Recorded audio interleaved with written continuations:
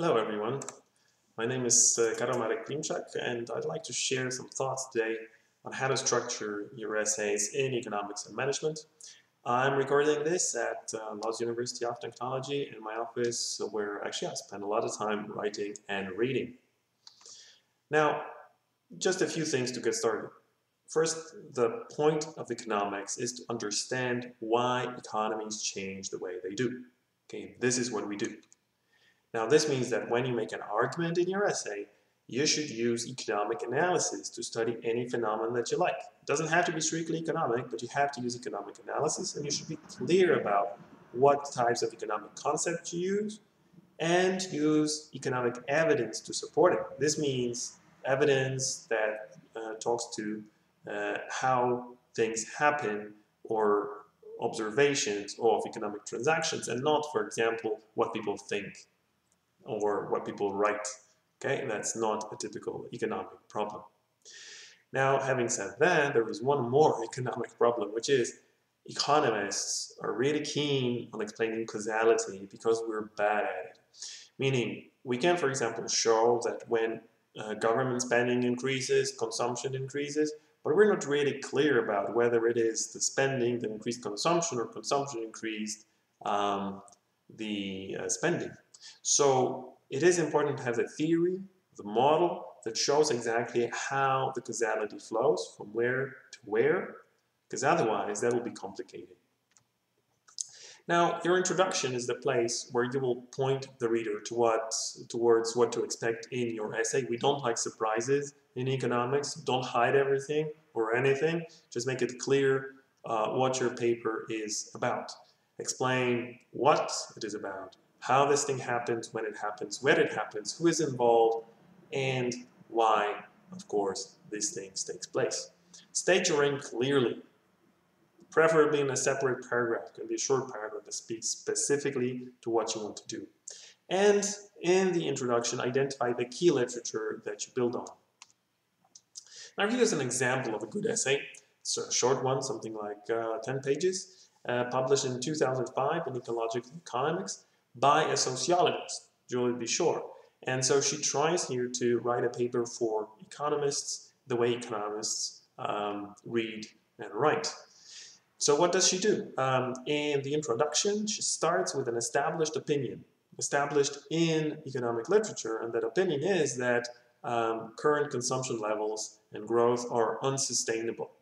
So that's the very first sentence. She provides a number of references where economists say that is actually a fact.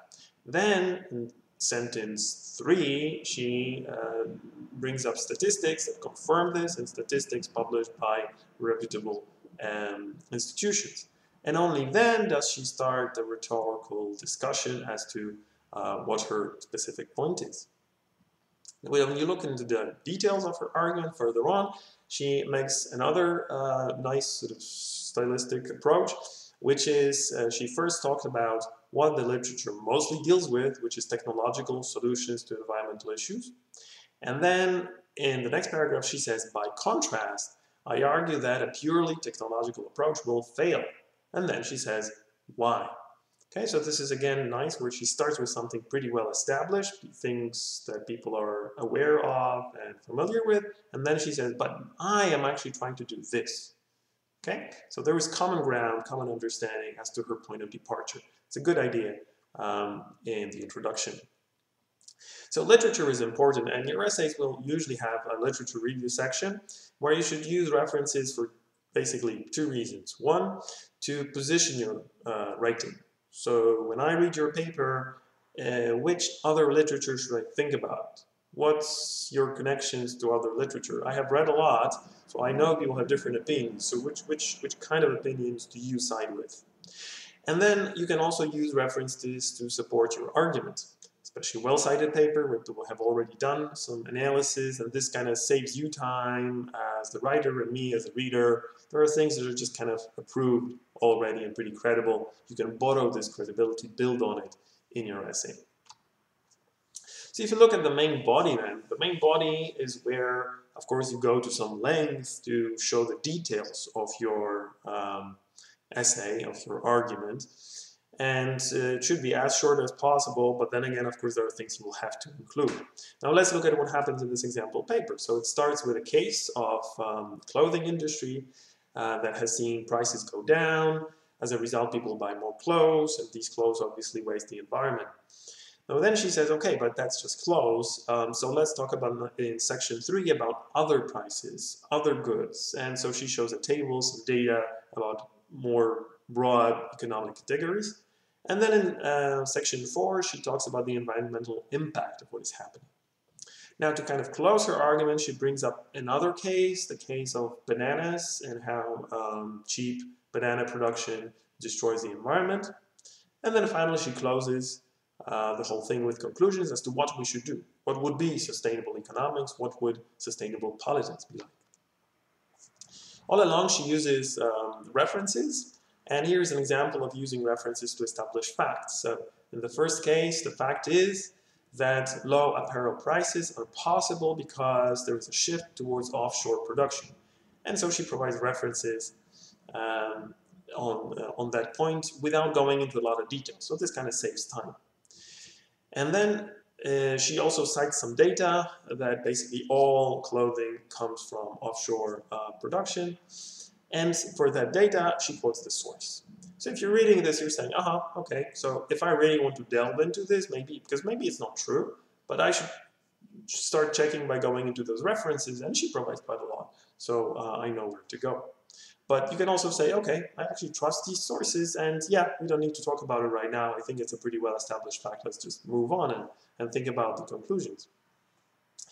Another way to deal with references is to use references to support some general statements that otherwise would be rather difficult to support. So for example, here she says that as environmentalists have long recognized, sustainability will also require more sophisticated property relations than the current private property model allows. Okay, so who are environmentalists?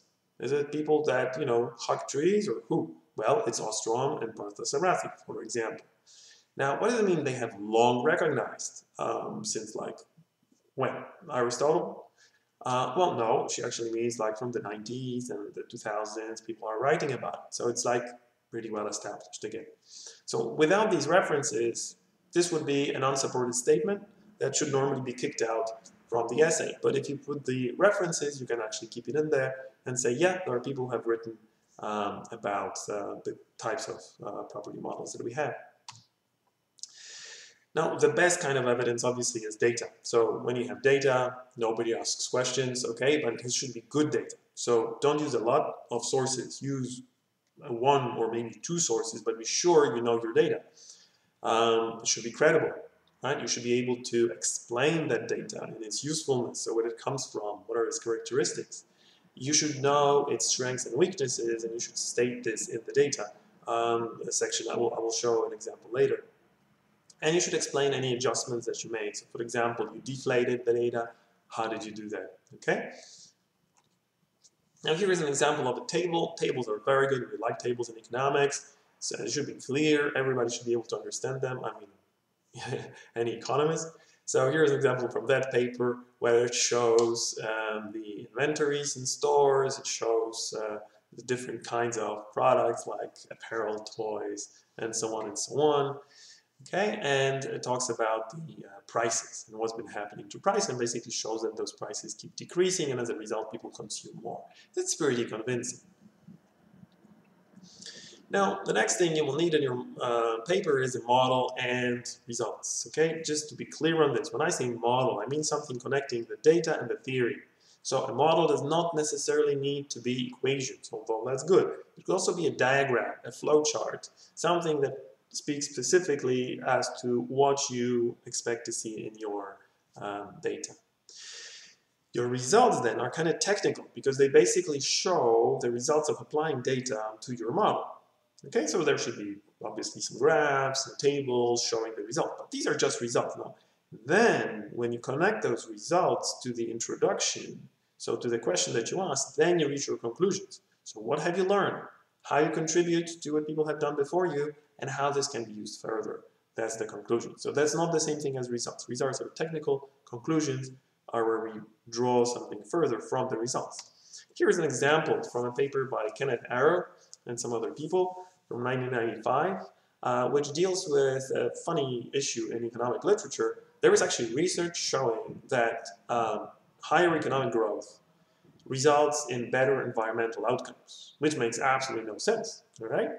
And so what they say is, well, they don't just say it doesn't make sense. What they say is that this relationship that people have been showing is a result of the wrong interpretation of data. So they say it's important to be clear about the conclusion that you can actually draw from this kind of data. What they say is, yes, economic growth reduces some types of pollution. That's a fact. But this pollution accumulates over a long period of time. Probably the overall impact on the environment is much bigger in high growth economies than in developing economies. And then this fact basically is not connected in any way with the theory, or I don't know if it's a theory, it's more of another fact, just the world is round, okay, and there's a limited amount of resources. So here we have a fact that is not connected to the theory, and this is the connection that is missing.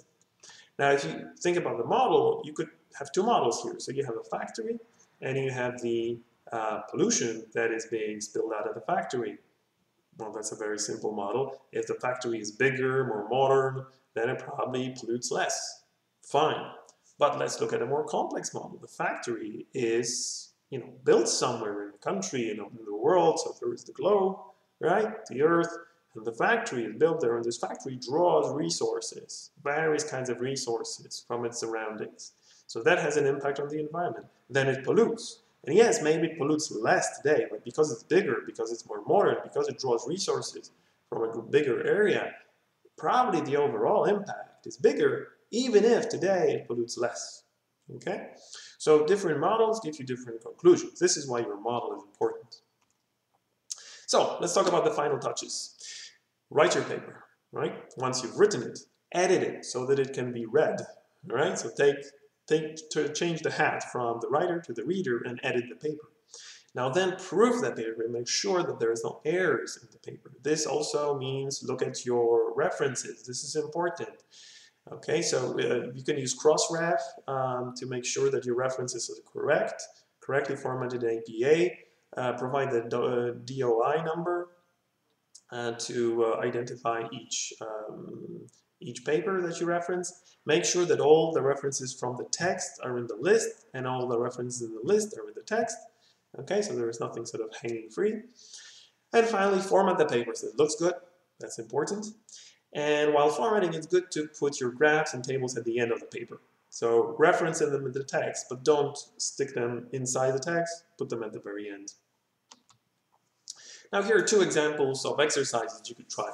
The first one is take an example of a paper, so like one of the two I talked about, and look closely at the argument. Try to outline the argument by changing each paragraph into one sentence and see how the argument builds. Okay, these are people who really know how to write, so it's good to learn from them. Also, identify the key literature that they build on and the literature they use as evidence. So that specifically means the kind of literature they reference many times, not just once. What are the concepts? What are the theories that they use? Can you identify those? That's a good exercise. What's the core argument? Like if you were to explain this paper to a friend over coffee, what would it be? And then finally, what is the evidence? I mean, at the end of the day, what is the evidence that they've got for this? Right? So that's a good exercise while reading a paper. And reading is important. Now, looking at your paper, what you can do with your paper is take each paragraph and change it into one sentence and see how the argument flows. If it flows good on the paragraph level, meaning each paragraph is one sentence, that probably means the whole paper will read about. Of course, there are cycles here, so you go back and forth, trying to improve your paper. The more time you will spend on writing your paper, the better the paper will be. Okay, so when I write a paper, quite often takes 2 or 3 years to write a paper, okay? So if you spend more than one night doing it, that's probably a good investment. Good luck.